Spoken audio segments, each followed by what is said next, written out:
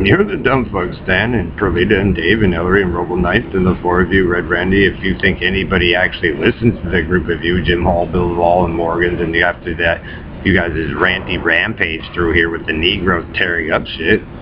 Trust me, overseas, they don't trust any of you.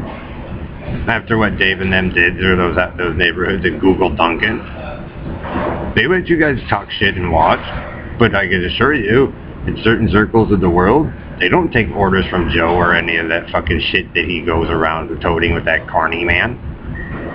Bernardus and Harry are the dumbest human beings on the face of the earth for what they fucking did.